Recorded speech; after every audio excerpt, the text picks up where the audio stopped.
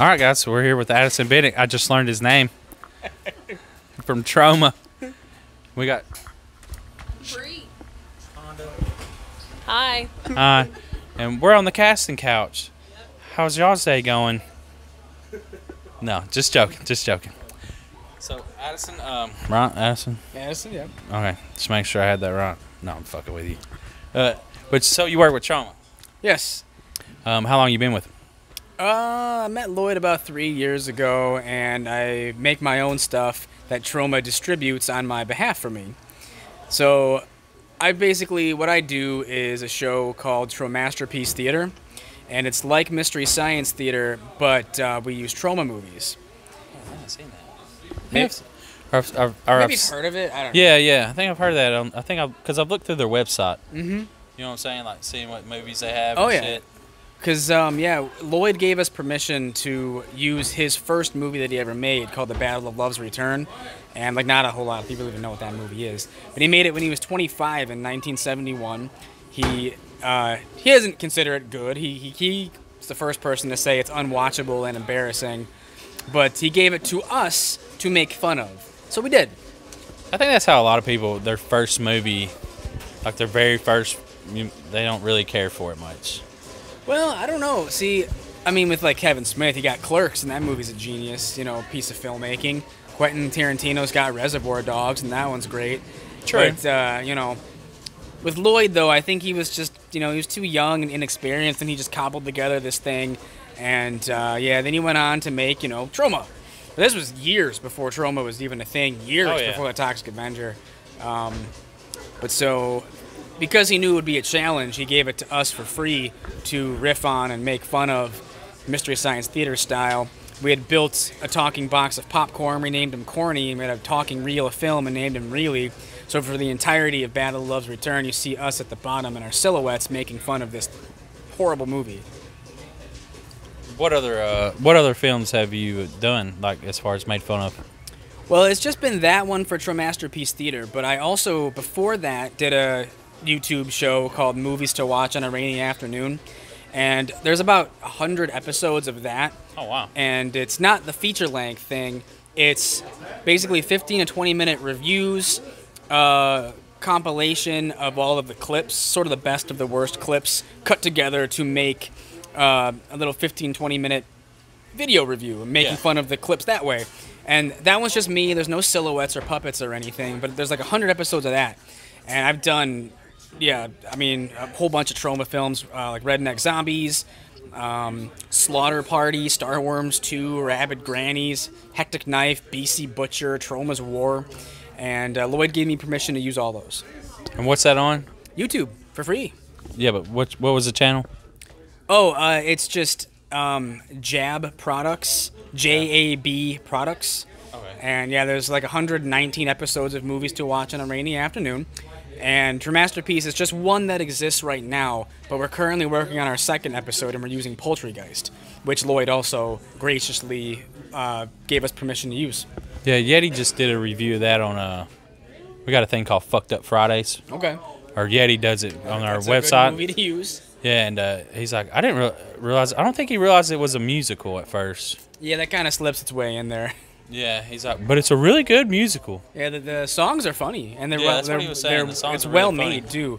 It's a nice little discovery about 20 minutes into the thing. That's cool. I haven't seen Poultrygeist. You've never seen Poultrygeist? No, not Poultrygeist. No. Are you a big fan of Troma? I've seen The Toxic Avenger. That's it? Well, a couple of them. Oh wow. Have you ever at least seen Toxic 4 though? Not sure. That's the best one. Is it though? Yeah, Toxic 4 arguably is the best one. I don't know. From my childhood, it was #1.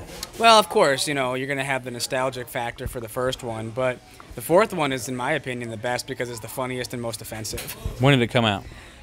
2002. Yeah, that's why I haven't seen it. No? Yeah. 2002. I wasn't watching horror movies. Oh, well. Yeah. You're gonna have to backtrack and find that one. Yeah, I gotta backtrack on a lot of stuff. Yeah. Trust me.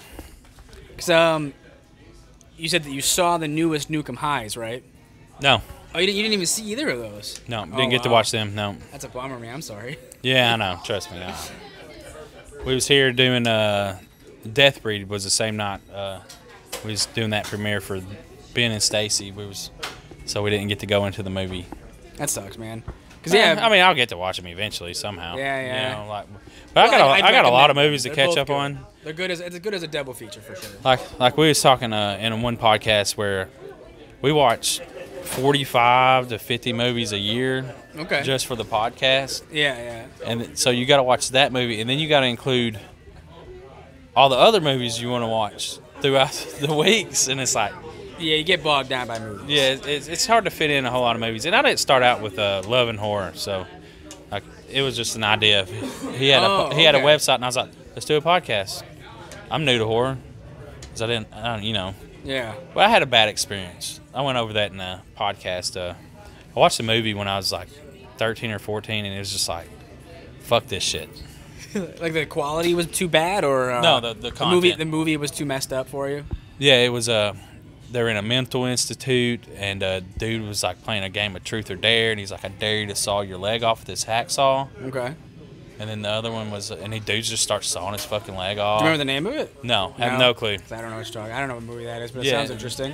And dude was like, I dare you to put this grenade in your mouth and pull the pin, and then. That sounds really familiar to me. He's like, I don't know what that is though. He's like, I dare you to kiss me and this one girl. Wait, was it called Truth or Dare? I have no fucking clue, dude. And she threw up this white shit in his mouth. And I was like, fuck horror movies. I'm never watching one again. Okay. Well, but then I still watched horror movies, right. But I didn't watch. Like, that was just too extreme. I just fucking fell out of it. You know, I seen Scream and whatever the fuck. I Know What You Did Last Summer. Well, those are tame. Yeah, you know, like I stepped back from. Because I seen Troma or, like Toxic Avenger. Those movies are pretty extreme too, Troma movies. I don't know. In a goofy way. Yeah, I seen it when I was a kid, and I don't even know why I got to watch it. But I'm sure I saw it when I was. And we rewatched it a month or two ago, and I was like, this movie still holds up, and it's exactly the same movie I remember watching as like a 10 or 11 year old kid. If you think the first one is crazy, number 4 is that times 1,000. Gotta watch number 4. You got number 4 on you? I don't know. You mail me number 4? I mean, you're working with Troma. You can get free DVD. No, I'm just fucking with you. I think, if you have a Troma Now account, are you familiar with Troma Now? Yeah. Yeah, I think it might be on there. They're a big chunk of their library is on there. You just got to pay the $5 a month, and you can just go through the library. You got Shudder? I don't, no. I just have, like, Netflix and the Troma Now and stuff. I'm a physical media collector. I just buy stuff. I don't really like to stream that much. So what else do you do for Troma? Well, I travel with them to conventions and stuff, and I help. Oh, that's cool. Yeah, I volunteer at the booth at various horror cons and sell stuff on their behalf, and then they let me sell my stuff there, a sort of a 50-50 thing, where it's like, I get to sell my thing, but I'm also working for them that weekend too, helping them sell their stuff, so we both win. Yeah, there ain't nothing wrong with that. Where's the craziest convention you've been at? Craziest or I got the most busy, like the Horror Hound. Any Horror Hound weekend is typically pretty nuts. I've gone to like Cincinnati and Indianapolis. I bounce back and forth between those two because they do them both in a year. And there was one I went to last year where a guy was so drunk after hours that he got ejected from the hotel. Oh shit! I think they cut off his drinks, and he had. Was escorted out of the building by security. So he turned around and tried to swing a punch at one of the security guards. But, I mean, it was such a big distance between him and the security guard that he completely missed the guy. But he had put all his weight into the punch that he just threw himself onto the ground, hit the curb, knocked himself out. Ambulance had to take him away. They couldn't, I don't really know what happened to him, but, he knocked himself out. That's pretty much what he deserved, though, probably. I know. When you're that drunk. Hopefully he woke up and was like, yeah, that's never going to happen again, but probably not. Yeah, I don't know. No one knew who he was. He wasn't with anybody. So it's just a bizarre... He just come out there all fucked up. Who just goes to a horror convention and gets crazy drunk and then picks a fight with security? Like, you're going to lose, and then to knock yourself out and not have someone there with you to, bail you out or get you out of the hospital, take care of you in any way. Like, I don't know what his story was. That's funny. It was crazy. I was standing right there, and I saw the whole thing. Damn. And the loud thunk of, head hitting pavement was insane. You ever been to Texas Frightmare? I have not, no. I hear that one's pretty good. I've never been there either. Yeah, the ones I typically go to are Horror Hound, and I've done Cinema Wasteland a couple times. That's in Ohio, and that's actually my favorite convention just because it's all about independent filmmaking. Oh, and that's cool. the guests they usually have there are like people who are very like cult, and Horror Hound is like Walking Dead actors and like big name guys, Robert Englund, Bruce Campbell, but you're shelling out like $100 for these people's autographs, $50 to $100. It's a lot of money. But you go to Cinema Wasteland and you can meet people like Lynn Lowry or like Linnea Quigley, people who you would think would charge anywhere between $50 to $100, but you're only paying them like $20 each, and you can accumulate a mass number of autographs or selfies and stuff. It's awesome. Yeah, that's like here at the Full Moon Tattoo and Horror Festival, and you can sit there and talk to them, and you're not ushered. You pay $100 to be ushered through a line. It's not, you don't pay your $100, have like 4 seconds of talk time, and then you're gone. That shit right there sucks. I don't understand. Like to pay $100 just to get a photo op, and then you'll get to talk to them. Yeah, it's just not. I mean, I don't understand it, but hey, for anybody that loves autographs and pictures, good for you, if I'm paying that kind of money, I want some time with them. Like, you should be able to sit down and have a drink with them for $100. Yeah, something, because I mean, granted, they might make you drink that drink really, really fast. Right. The thing is, if you happen to go to a convention where maybe they're going to go hang out at a bar or something after, that's what you wait for that. Wait for the opportunity to maybe sneak up on them after hours when they're kind of hanging out, and then say like, "Oh, hey, how's it going?" And then maybe you can get something better out of it. That's what's good if you find out what hotel or if it's at a hotel. Some of them just hang out, Some of them, they'll go down to the bar like the night Sid Haig before. And Bill Moseley or Ken Foree, they'll just hang out with everyone afterwards, and you can get like selfies at the bar. Yeah, like even the night before, because they've flown in. Right. Yeah. And they're going to be there for a day already. Yeah, they're going to have some sort of little like get together before that night, And if you show up at the bar, they're going to be there hanging out and shooting the shit. So we had gone to Days of the Dead in Indianapolis like 2 years ago, and I remember as soon as I got there and I was checking in, I happened to look over at the same table. I saw Ken Foree, Sid Haig, and Bill Moseley all at the same table just eating burgers, and that was the first time I'd ever seen any of them in person. Oh, wow. So like to see them hanging out and chatting and just like eating like normal people, it was like holy crap, fan geek moment. And then you can't rush over. I did not want to do that because it was just like... What you should have done was just got your camera out, make sure the flash was on, and then take a picture. I mean, it's in my head forever. It's a mental image. It's not going anywhere, but... It'd be like you just walk by and the flash goes off. Oh, God, oh, my God. You look like the biggest fucking idiot. My bad. My mistake. I'm sorry. No, that's fun. So what else do you do? I mean, like, with all of this Troma stuff, like... Well, I mean, it's been movies to watch on a rainy afternoon. It's kind of been my own thing that I've done for about 7 years now with 119 episodes. And there's, at least 7 episodes of that is Troma. And then I did Tromasterpiece Theater, and that took me about 2 years to make and put together. And wow. How long is it? It's about 87 minutes. Oh, cool. Yeah, Actually, it didn't take me 2 years. It took me about a year, and it's existed for 2 years now. Yeah. But I was actually just in New York 2 nights ago because it had a big New York premiere. Oh, sweet. Hell yeah, dude. That's awesome. Thank you. That is awesome. And where can people purchase that or is it on... It's on YouTube for free, but if you want copies, you can buy one on eBay, just Tromasterpiece Theater, or contact me through social media, Facebook or Instagram or Twitter. I got them all, and you can get a copy for $10. What's your Instagram and... It's just my name, just Addison Binek. Just all one? Just all one, yeah. Addison Binek. Yep. That's his name. I learned that. I got his name down. Yeah, I mean, it's on Troma now as well. If you subscribe, you're $5 a month. You can watch it there too, amongst all the other Troma stuff. And then right now, we're just working on Poultrygeist as our next episode. It's taken another year to sort of like get everything going and piece it all together. We're not anywhere near being done yet, but that's just a work in progress. And then our other big project that we're working on simultaneously is a feature film called Psycho Ape. Oh, wow. Which is just a joke kind of project, but it's going to be like 75, 80 minutes long. And it's about a gorilla that escapes from the Detroit Zoo and goes on a killing spree. And we're shooting it for like $100. We're shooting on tape, VHS tape. $100. Well, we're going to pay more for, like, actors and stuff and actresses, but so far we've already shot, like, 2-3 hours of footage, and we've spent less than $100. And on VHS? On VHS, yeah. We want to make it like dirty and grimy and grindhouse looking, and I feel like the most authentic way to do that is to actually shoot it that way. Are you going to digitize it after?